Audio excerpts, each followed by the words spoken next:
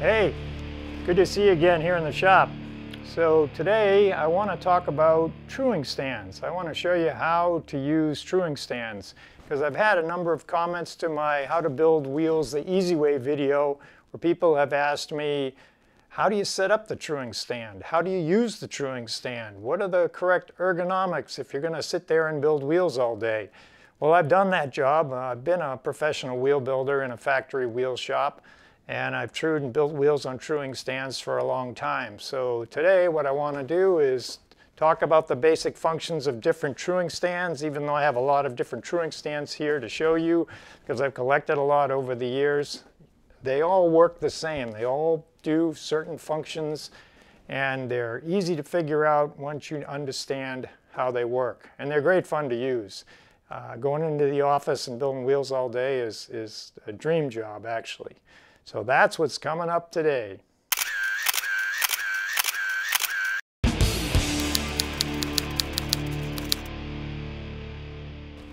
One thing I want to make clear in this video is that it's not actually about truing wheels with a truing stand. I'm just going to show you how to use the truing stand, how to set it up, and what the 4 basic functions of the truing stand are, and how you do that. Now, if you want to learn about truing wheels, I have other videos about that, and the one that's most popular and is easiest to follow, I think, is How to Build Wheels the Easy Way. And I cover truing side-to-side wobbles, truing roundness issues, and also tensioning wheels in that video.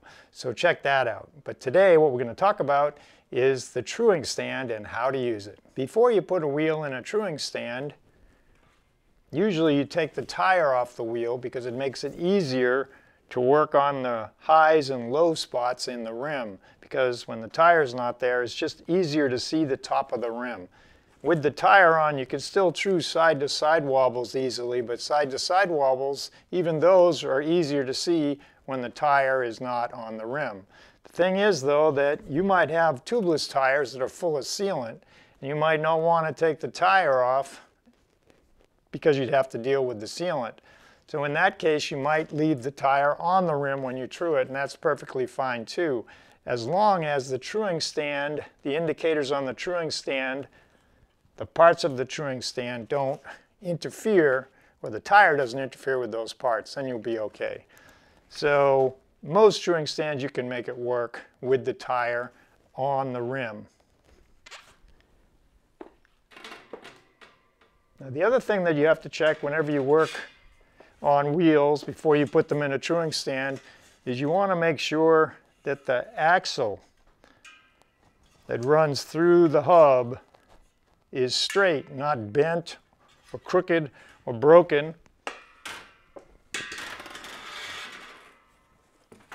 And you want to make sure that on any hub with lock nuts and cones with bearings inside where there's actually an adjustment, that things aren't loose on there. Because if things are loose on the hub, it can change the spacing of the wheel and it can affect the trueness of the wheel and how easy it is to true the wheel, especially if there's play in the hub. If you pull and push on the axle and wiggle the axle and it moves all around in the hub, then it's going to affect it and make it harder to true the wheel. So the first thing is to check the axle, make sure it's straight, not bent, make sure there's no play in there. If there's any loose parts, tighten them up and get the hub right before you put the wheel in the truing stand. That'll make the job much easier and prevent any frustration at the end when you find out that you went to the trouble to true the wheel, but as soon as you adjust the hub, the wheel is not centered anymore and you really wish you had checked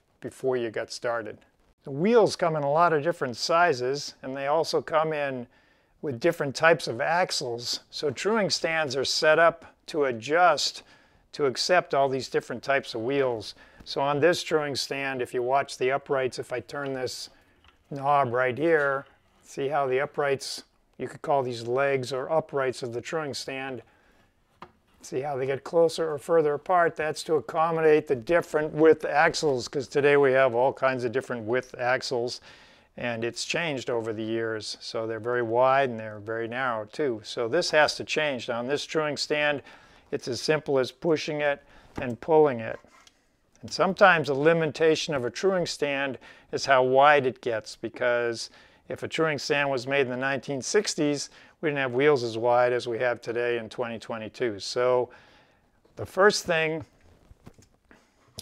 you look at the hub and you figure out what you have. So if you have an old style quick release hub, if you look close, you'll see that there's a little axle protruding here and there's a little axle protruding here. And if you get the spacing on the stand correct, the wheel just fits right in.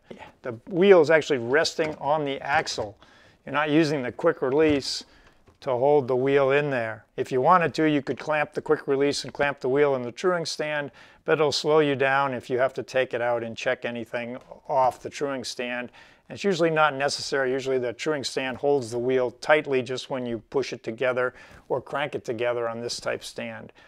So you might want to take the quick release off the wheel, but you could leave it in if you're worried about losing parts or worried about taking it apart. That's how the quick release works. The other type you run into is a regular axle, an axle with a nut. This one doesn't have the nut, but that's how it's held onto the bicycle. This works just like the quick release in that it sits down and finds the V in the end of the truing stand. In the upright, there's a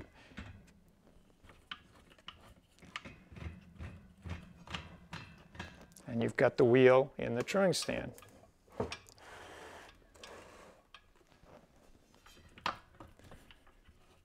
Now, a lot of bikes today don't have standard axles anymore. They have what's called a thru-axle. And a thru-axle is hollow all the way through. And if you put this in here, there's nothing for the truing stand to hold on to. It just wants to slide through the uprights. Now, some truing stands, like this nice park truing stand, they actually have built-in thru-axle holders. So if I put this wheel in here like this, and I tighten this stand, the thru-axle adapters come in on the end of the uprights on the truing stand, the arms of the truing stand, or you call them legs if you want to, and they hold the thru-axle just fine. And they'll hold whatever size. Thru-axles have different sizes, and the truing stand will hold it. But if you don't have a truing stand that has these thru-axle adapters, you can buy thru-axle adapters. They look like this.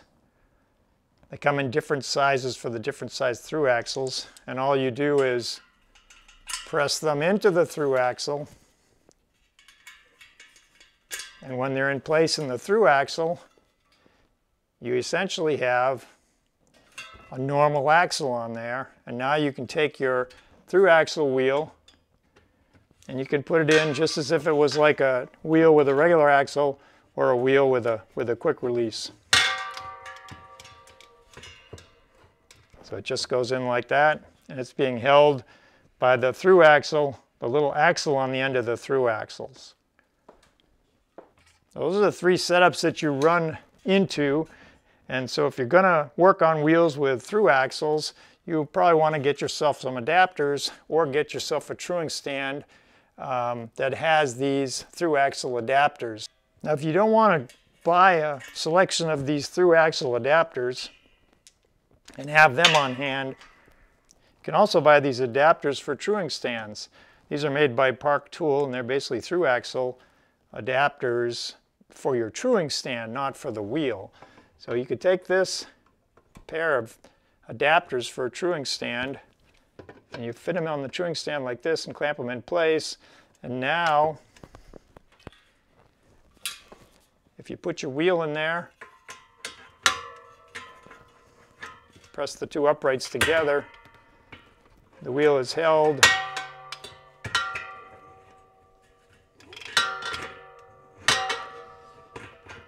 by the thru-axle adapters. Now, these will work better on a stand that you can tighten these. These are held by friction on this particular stand. The only thing that's holding these arms in this position is the friction inside the stand itself here. So in this stand, if you move it a lot, the wheel may fall out of there. So a thru-axle adapter, this type, is going to work better with this particular stand. But on this type, where you crank it in, it's threaded, actually threaded in place and held in place.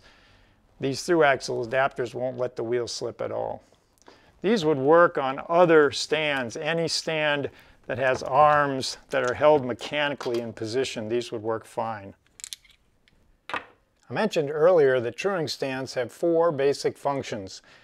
So as I see it, the first function, the most simple function, something I probably don't even have to tell you, is that it's a wheel holder. So why would you want to hold the wheel? Well, if the truing stand is holding the wheel, if you want to put on a rim strip, it's a little easier because you can hold the wheel steady and you can pull the rim strip in. You could do that on the ground, but it's a little easier in a truing stand where you can look at what you're doing and pay attention and make sure you're getting this on straight and covering all the nipple holes in the rim. It's even more important if you're putting on tubeless tape to seal a rim to get the tape to stick flat, no bubbles underneath it, so it's fully sealed.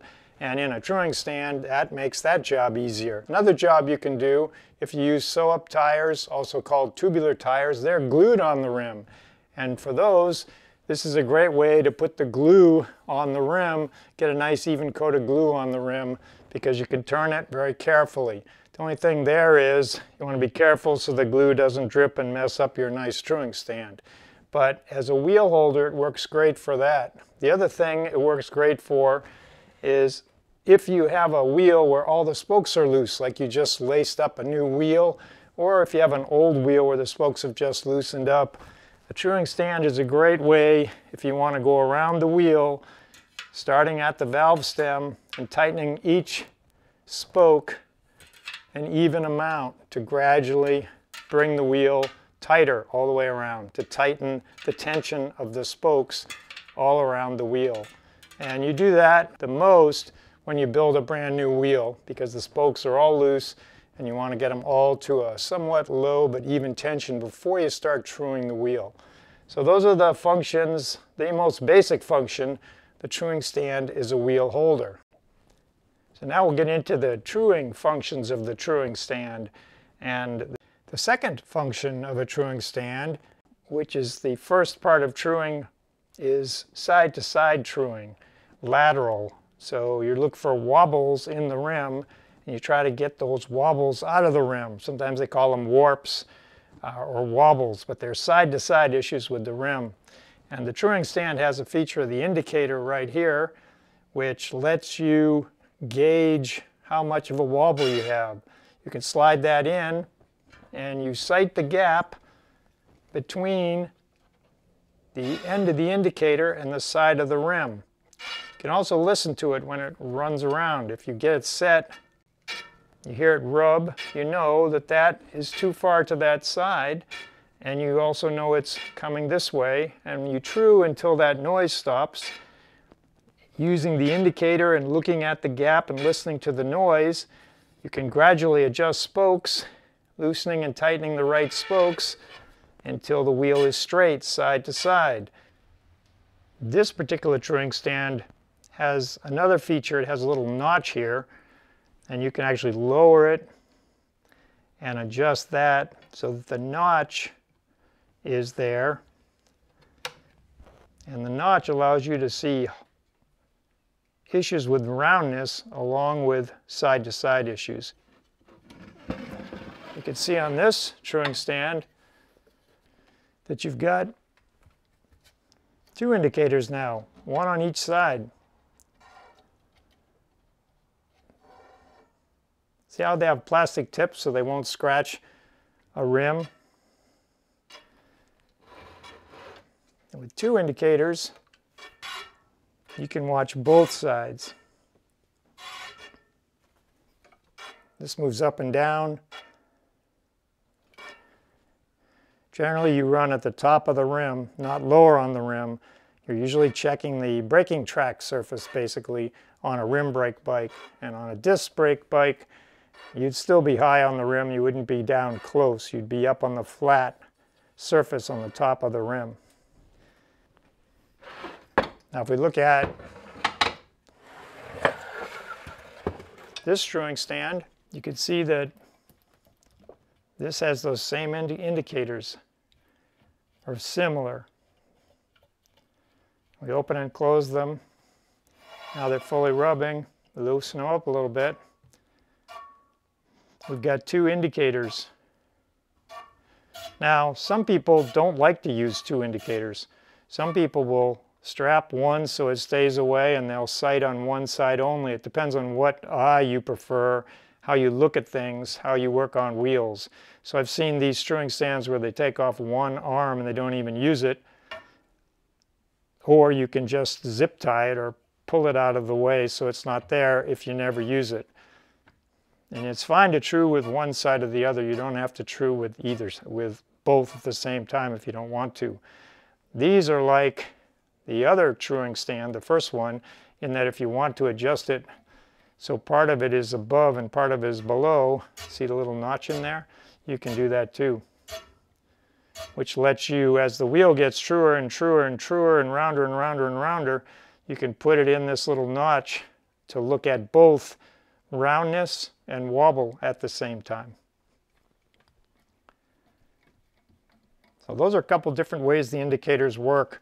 These are nice. They have little plastic tips on them. The other one had plastic tips on them too.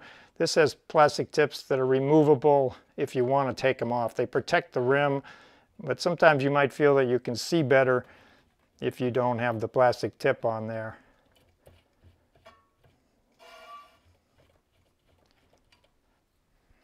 So the second function of the truing stand is side to side, removing side to side wobble. And that's how you do it with these indicators right here on the tips. The third function of a truing stand is for fixing wheel roundness issues.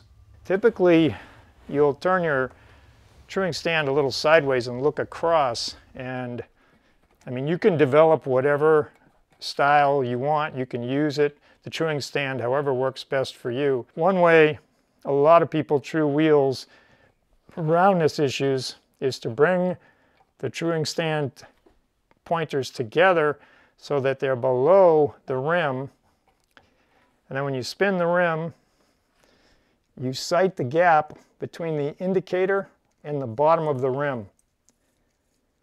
And you can bring it up until it rubs. And you can see the gap, and you can hear the rubbing. And the rubbing is a high spot where the rim is too high, and where it's not rubbing is a low spot where the rim is low. So basically you have to loosen the low spot and tighten the high spot. When you tighten the high spot, you pull the wheel this way.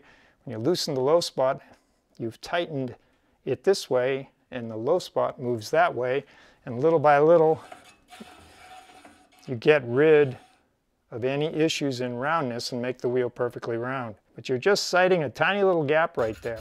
And usually you look across. You stand on one side, whether you're right-handed or left-handed. You look across the wheel and you try to sight the little gap, and you take issues little by little. You get it rounder and rounder and rounder. Now this truing stand works that way. If we go back to this one,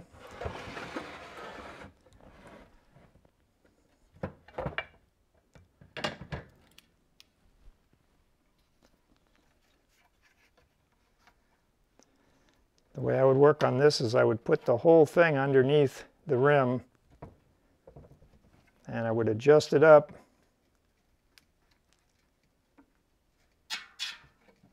until it just hit the rim. And then I would true it until the high spot went away, till it stopped rubbing. Then I would move it up again till it rubbed a little more.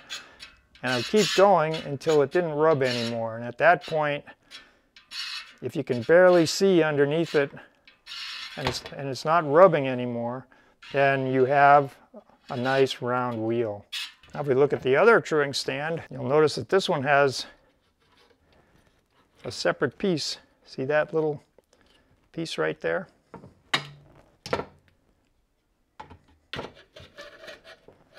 So we can do the same thing with this, where we set this so it just rubs.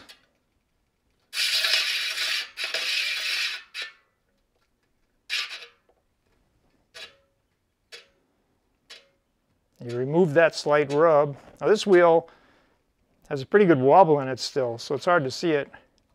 But you'd get the wobble out first before you work on roundness. Usually that's the way to work. You can do whatever you want. You can work on the roundness first if you want. But I like to work side to side, and then I work on roundness, and then usually you go back to side, and then you work on roundness, and gradually the wheel gets more and more perfect.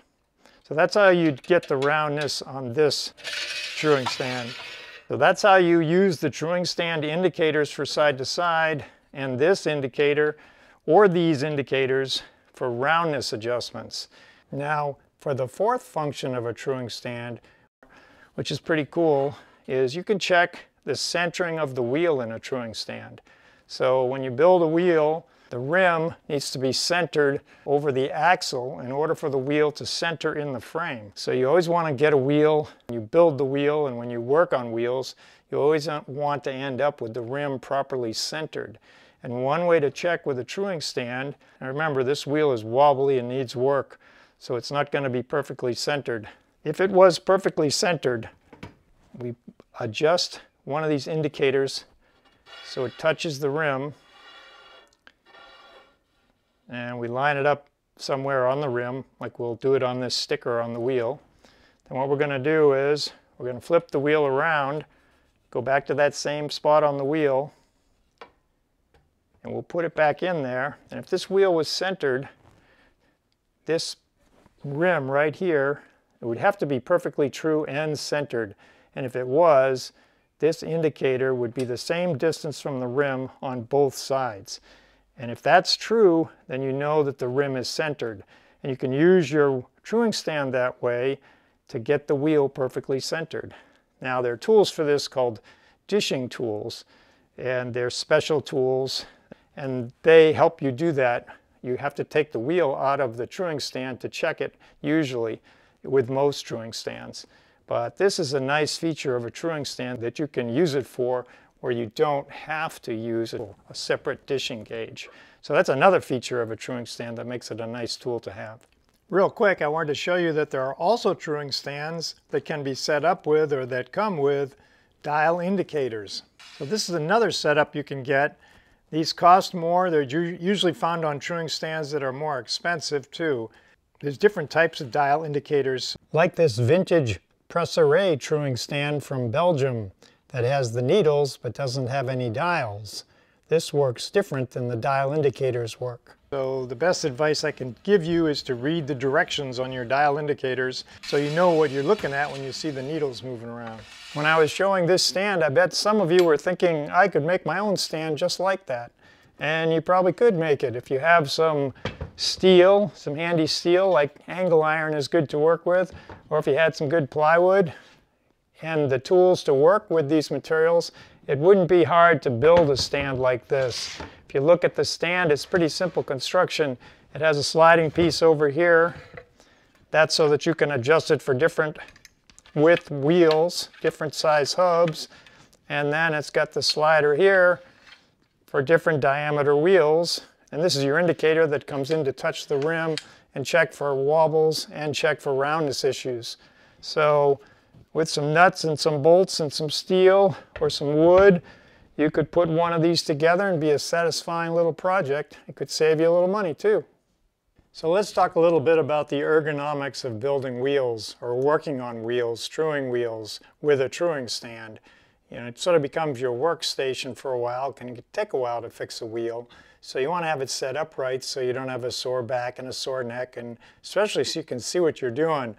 So I like to have a workbench that's comfortable for how tall I am. People who are different heights use different sized workbenches, so you've got to figure that out. And I like to have some kind of a stool to sit on, because sometimes to see what you're looking at on a wheel, it helps to sit down. I work standing and sitting. I change positions when I'm working. My preference is a heavy stand. I like a stand that stays put and doesn't move around.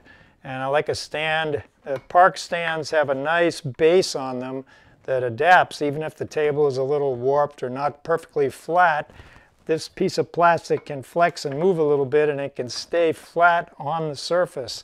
The thing about having a stand that's heavy but not too heavy is that you can move it a little bit and adjust it to get your line of sight right. So if you're sitting on your stool, your workbench stool, and you need to look across when you're fixing the up and down on the wheel, you can see through there sitting down better than you can standing up and down. But when you're watching for side-to-side wobbles, it's easier to stand up and look down. Now if you look at the park truing stands, they come with a white surface here and a white surface here. My old one has the same thing, a white panel here. And that's to give you a white background to see the wobble better. And that's a nice feature on these truing stands. My best workstation that I ever had white walls, a white workbench top, and it had a skylight. So light was coming in from above, illuminating the whole work area. You could see the wobbles so easily and made it really better at the end of a day of building wheels because you had good light all day and you could see. If you don't have a white room like that, but you wanted to create something like that, you could get yourself some poster board and you could put the poster board up to turn a tool wall into a white background, and you could take it a step further and put up a side wall, and if you sat on the right, you'd have white everywhere you looked. You could even put it underneath the truing stand to have white. Another way to do it, on this truing stand, I just took a little poster board and I created a little white background. So whether I was looking from this way or from that way, I would have white to look at underneath the indicators on the truing stand. So these white backgrounds are very helpful. If you find yourself getting tired trying to true a wheel, get a piece of white paper behind it. It's very similar to looking at a disc brake and trying to center a disc brake. If you have white on the floor, you can see the gaps better. And it really helps on the truing stand. Now if you have one of these truing stands, not as heavy as that truing stand, and this truing stand, which is an affordable, pretty budget stand compared to these others, this is a really lightweight stand. These types of stands, when you're working on wheels, they tend to move around. And when they move around, the wheel moves around, which makes it hard to see the wobbles and make fine adjustments on the wheel. So with this type of a stand, you actually might want to attach a base to it, make your own base. This stand here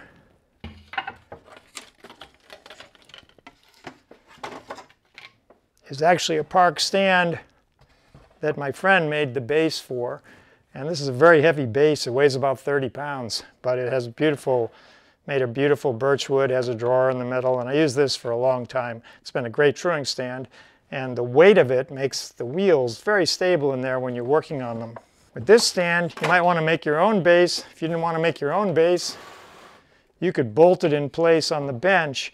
The only problem with working ergonomics with it bolted to a bench is then you're going to want to make sure the bench is the right height, and you're probably going to sit and stand when you're working at it because you can't move the truing stand around once it's bolted to the bench. But you can work around it just by moving your body. You can be a little more tiring at the end of the day because you're basically doing calisthenics to true the wheel. But that's what I would do. I would either clamp it with a C-clamp if you have a bench that will accept it, or you could build your own base, or you could bolt it. Some of these stands come with holes in them, and that's so that you can bolt it to the bench. Some stands you can put in a vise and hold them that way. But my favorite thing, and you might want to give it a try, is to get a stand that has a nice base. Now, those tips I think will help you if you end up building and truing a lot of wheels, and keep it enjoyable and not too tiring, and let you do a better job because you're more comfortable and you can see better and see what you're doing and get that wheel really true and round and straight. I hope today's tips help you with your wheel building and your wheel repairs and getting the most out of your truing stand. They're really great tools, but there's a lot of different types, and I didn't cover all of them in this video because I don't own every truing stand out there. So you might have a truing stand with some different features, and if you do and you're not sure how to use that feature, I didn't cover it in this video, please leave a comment. I'll look at your truing stand, find it online, and take a look at it and answer the questions that you have. They're usually pretty easy to figure out, but some can be a little confusing, and I'm happy to help with that. I've trued with a lot of stands that I don't have and I couldn't cover in this video. Now, if you've got a truing stand and you build wheels and fix wheels with it, and you've got some tips to share, it'd be great to hear them, and it would help other wheel builders and wheel fixers and bicycle mechanics if you shared them in a comment. I appreciate it a lot. If you have a favorite truing stand, you can list that too, because that would help somebody in the market for a truing stand. If you're interested in what I use for a truing stand, it's this new Park truing stand, the 4.2. I just recently got this and I did a video on it, so I'll post a link to the video to this stand so you can learn all about it at the end of this video. I'll also have a link at the end of this video to my How to Build Wheels the Easy Way. That's a very popular video, and I'll link to that at the end of the video too. So thanks for watching this video, and I look forward to seeing you in the next one.